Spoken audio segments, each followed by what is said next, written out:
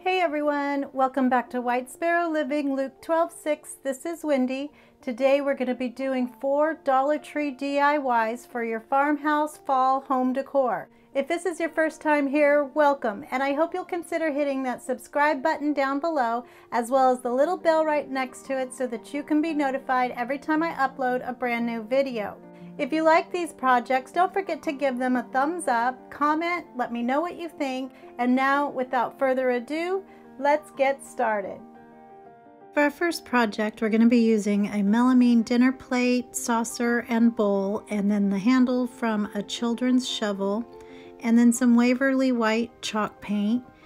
I'm going to be making a 2-tier tray, so I'm using the bowl as the base by turning it upside down, and then to measure and see what the height is that I want between the first and second tier, I just experimented with the height level with different bottles and jars and glasses. So once I determine how tall I want it, I'm going to unscrew the shovel from the handle, and then I'll measure that and cut that down, and then I'm using the end piece that has the rounded finished edge of the shovel as the top part that'll go on top of the tiered tray. So I took my handle outside and cut these down using my miter saw, and then I'm going to take some sandpaper and make those rough edges all nice and smooth so I can whitewash it. So to do that, I'm going to use my Waverly White chalk paint and just brush it on there and then wipe it off. And I'm using a makeup sponge to get it on there. But you can see it was a little bit dull without the white on there, so you can see the difference here. So now I'm going to take my Milwaukee drill and I'm going to carefully drill a hole right into the middle of the bowl, the saucer, and the dinner plate. And this is made out of melamine, so it's pretty hard, but you have to just be patient and it'll eventually go through, and you don't want to crack it by pushing too hard either. The good thing about this drill, and I'll have this listed in my Amazon store, is that you can just pop out the drill bit and replace it with the Phillips head screwdriver, and it makes it super easy if you're doing different jobs. So since I didn't have a second pair of hands handy, hands are handy. I just took some glue and put those together and then lined up the holes. And then I'm going to take my long dowel and I'm going to drill in my screw just a little bit, kind of like a pilot hole, so that it'll be easier for me to drill it into my plate and my base. So once I get that in, I'm going to screw in my top saucer into that same dowel on the other side. And I also gave that a pilot hole. And this is where you should stop and your plates will be secure. However, I did not stop there and went a little too far, and this is what happened. So just make sure you don't over tighten it. So now I'm going to take the top part of my dowel and I'll use a drill bit to drill into that so that I can cover this and put it on top over my screw and you can't see it, and then I'll hot glue that to the top. So here it is all done, and I think it turned out really cute. I'm kind of second guessing my decision to whitewash the dowel because I think it would have been really pretty with that natural wood as well. I just had it in my mind, and then once I did do it, I was thinking, I kind of liked it the other way. But I love how this turned out, and I love that I didn't have to paint anything because this is a set that Dollar Tree always has, or pretty often anyway. And because we didn't paint it, it'll be food safe, so you can place your cookies or your muffins or dinner rolls for your Thanksgiving dinner on top of it. And so not only is it pretty, it's functional too. So I love how it turned out, and I hope you guys like it too.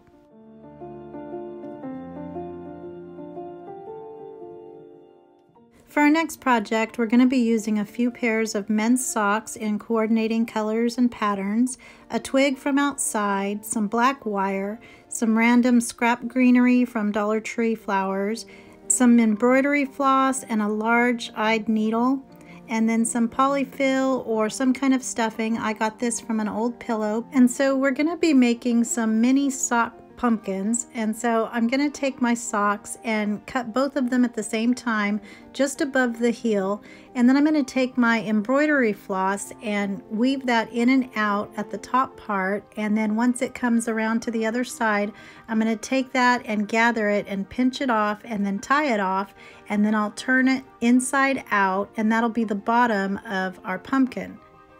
And so the neat thing about using patterned socks is that when you turn them inside out, it's the opposite of the finished side. So it has a completely different look and it has a lot of texture.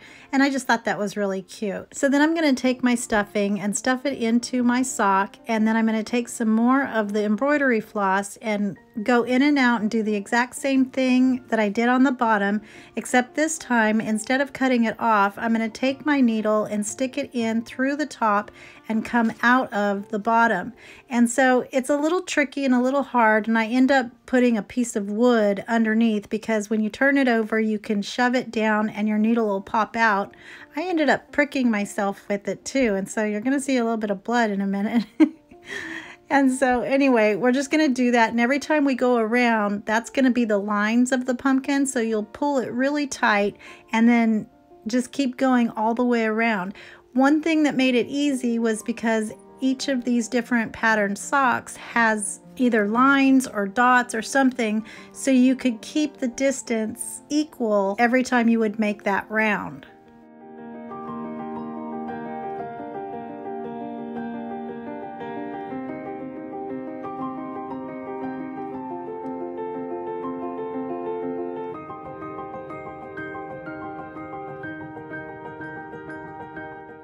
And then once you're done, when you go back through the bottom a final time, you're just going to knot that off and make sure that it's all nice and secure.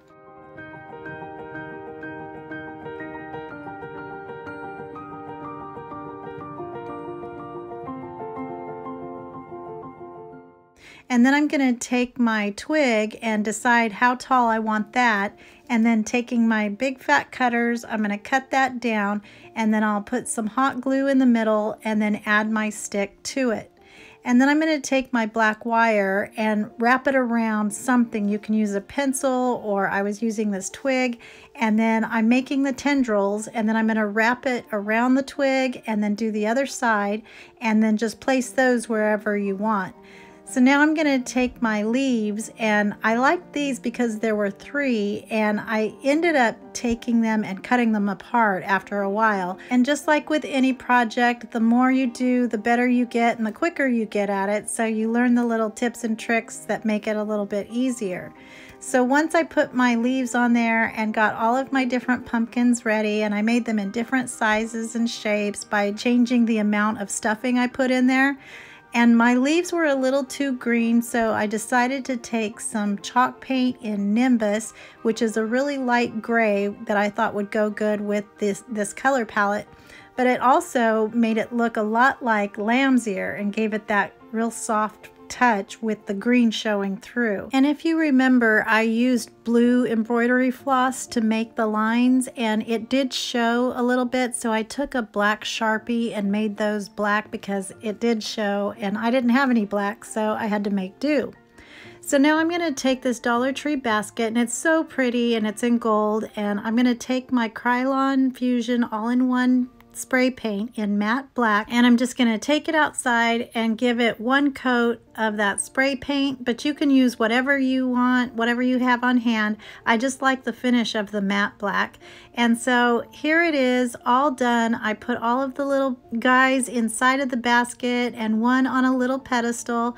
This isn't my usual color palette, but I think it's so sweet and cutie patootie.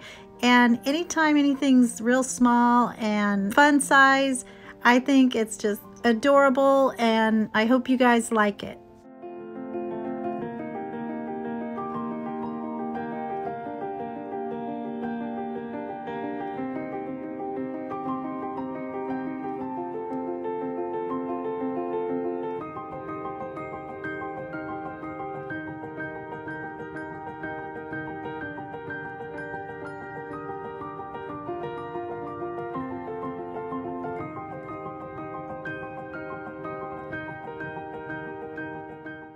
For our next project, I have 3 cans. I have some chili beans, some diced tomatoes, and my lunch chicken noodle soup. I didn't want to waste it, so I added some onions and olives and made some chili beans for the kids who were spending the night on Grandparents' Day. And so I wanted 3 cans that looked good together so that they were staggered, a tall one, a medium one, and a short one. So this was the easiest way to do that. So then I'm going to wash out and take the labels off of my cans, and then I'm going to use some green, white, and black grosgrain ribbon, some buffalo check ribbon, 3 bendable sponge rollers, or you could use twigs for your stem, some green and white pip berries, some raffia, and then I'm running low on my orange pumpkin chalk paint, so I'm going to have to mix my own by using crimson and maize.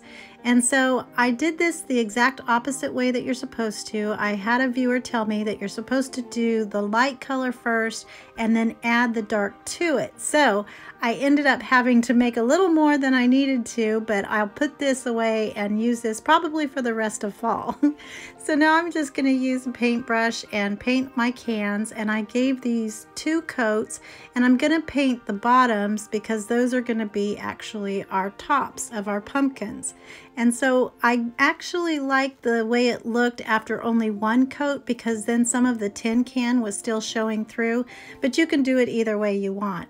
And then I'm going to take some chalk paint in truffle and I'm going to paint my green stems. And then I'm going to take my scissors and cut the foam part of the rollers, and then I'll take my wire cutters and cut the inside part that is what makes them flexible and bendable. And I'm going to make 1 small one, 1 medium one, and 1 large one for each of my cans.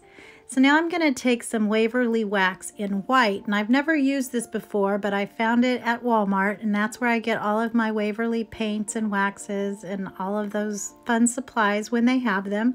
And I'm just going to brush that on and wipe it off just like I do with my regular antique wax.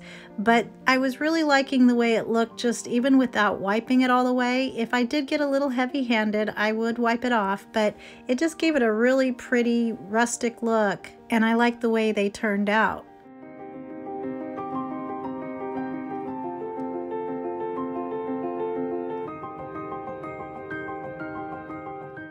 So now I'm going to take my stems and hot glue those to the tops of my cans, and where I had cut them originally there was a little green peeking out, so you just want to touch that up, and if anything comes off while you're decorating them you can always just touch it up at the end once you have them decorated. And so then I'm going to take those stems and kind of get them a little crookedy so that they're nice and cute and tilted. So now to decorate the tops, I'm going to start with my buffalo check ribbon, and I'm just going to dovetail both ends and make strips, and I'll see how large I want to make them on each of my cans.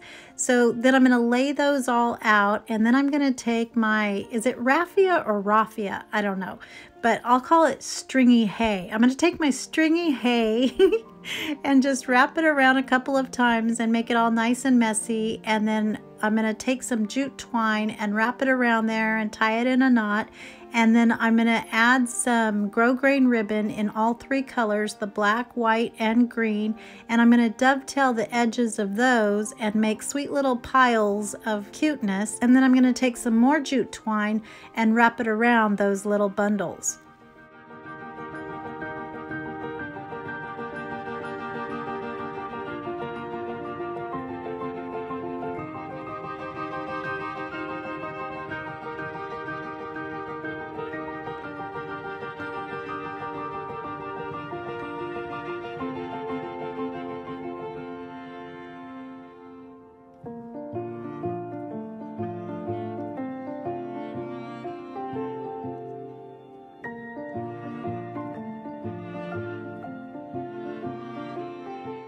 So now I'm going to make the tendrils out of this pipberry garland, and I'm going to tie it into the jute twine, and then I'm going to use a pencil to make those little curlicues that you see me do so often.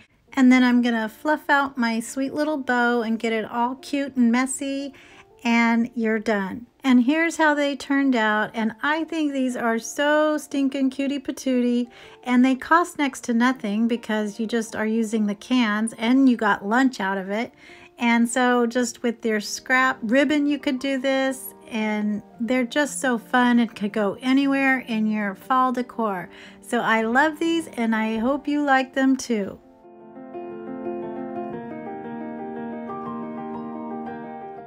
For our final project, we're going to be using a Dollar Tree thankful platter, a family wood sign, and then a Sharpie that I get from Walmart, some Waverly chalk paint in ink and white or black and white, and then also from Walmart this orange allium bush for $3.47 and a boxwood stem for 97 cents. And all I'm going to do is use my Annie Sloan paintbrush, and I'm going to use my white chalk paint to paint my entire tray.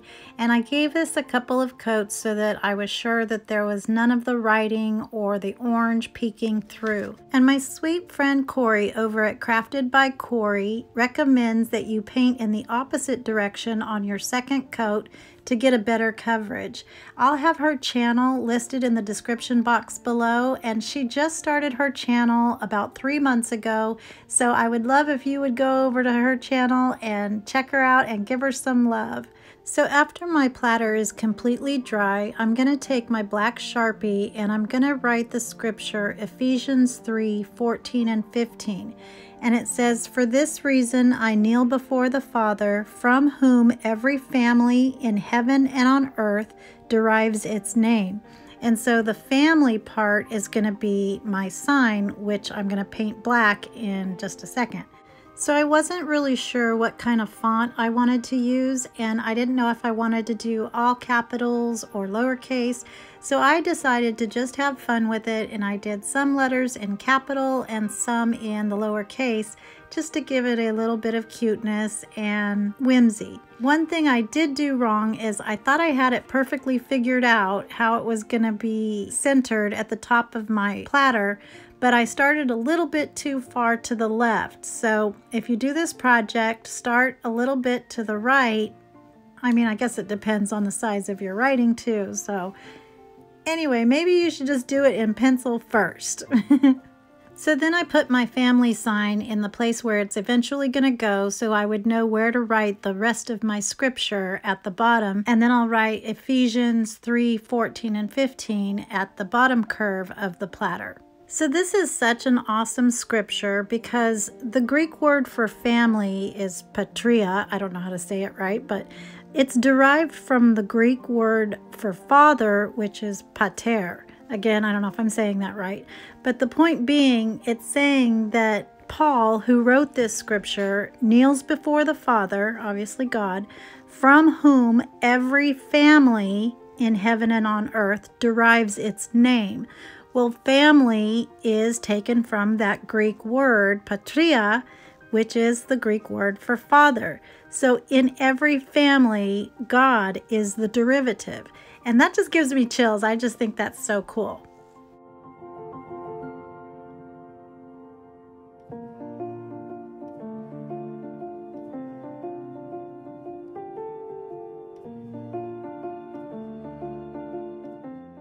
So now I'm going to take the jute twine off of the back of the family sign, and I'm going to take all the little bits out of there so that it will lay flat on my tray once I glue it down.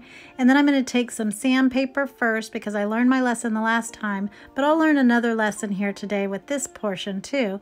So I'm going to sand that down and get all the ickies off, and then I'm going to take my chalk paint in black. And I do the edges first because there's a lot of them and a lot of insides, and so this way I can hold it while I'm doing that inside work.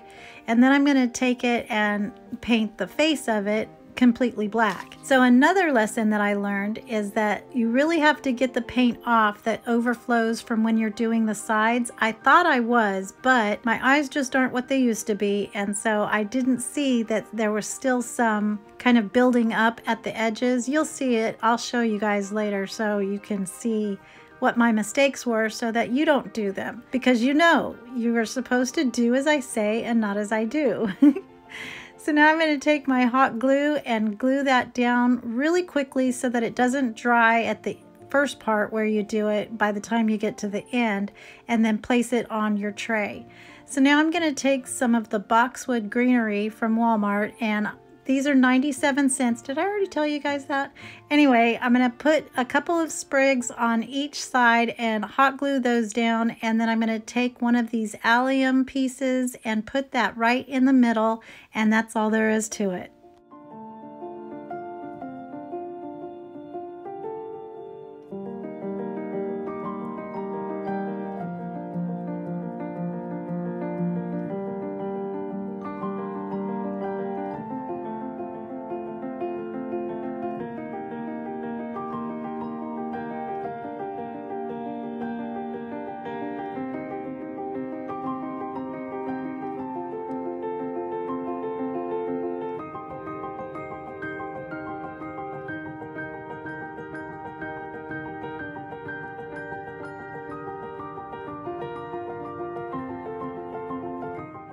And here it is all finished, and this is definitely my favorite for today. I love the black and white, and then just hitting it with that one pop of color always just makes my heart so happy. And of course, anytime I'm seeing the Word of God placed somewhere in my house, I like it everywhere, but that always makes things even better. You can see my little areas against the sides there where they're a little puffed up, but you can't see it from far away, but when you're close up, you really can. But anyway, I love how it turned out, and I hope you guys like it too. In fact, I hope you guys enjoyed all of these projects, and if you did, don't forget to give them a thumbs up, comment, let me know what you think. You can find me on Facebook and Instagram under White Sparrow Living. If you're not already, please hit that subscribe button down below, as well as the little bell so that you can find out every time I upload a new video. I hope everyone has a blessed day, and remember to always be the light. Bye!